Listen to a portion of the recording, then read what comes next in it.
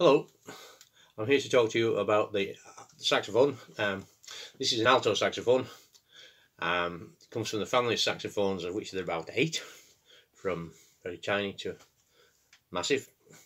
And this is the alto sax is the one people normally start on before moving on to others, or maybe staying with alto saxophone.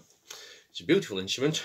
It was invented in the middle of the 19th century, so it's about 160 years old at this point, maybe 170. It's part of the woodwind family, and it makes a sound by causing a reed to vibrate on a mouthpiece. This is the reed. It's a kind of a hard grass, and it makes a nice squeaky sound.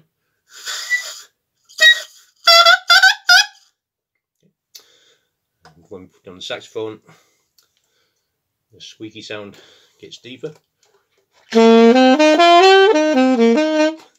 a little bit smoother and nicer. Saxophone has a range of 2.5 octaves. Some people play beyond. Let's give you the basic tour from the bottom to the top.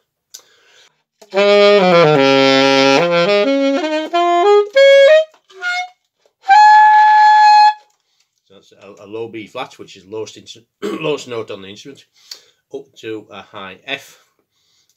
Used to be the highest note on the instrument. Some instruments now have an F sharp, and as I say, some people play much higher. Here's a little snippet from a tune called The Pink Panther, which I think most people know, and it was written by Henry Mancini. It's a very short piece.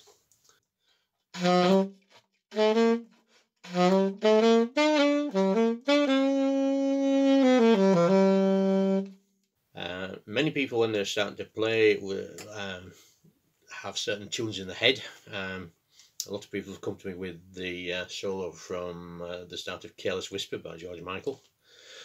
It's a very nice piece.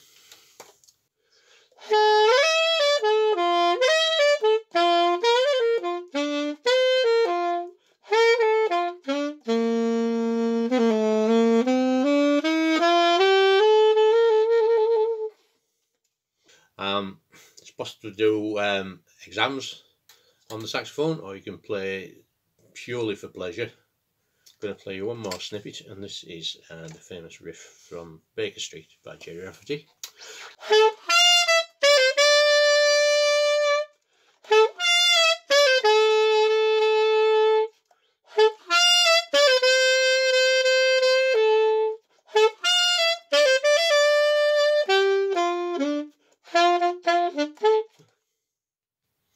There we go.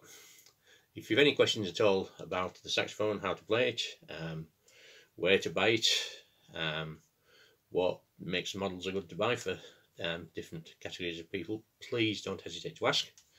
I'll just leave you with the end of the Pink Panther.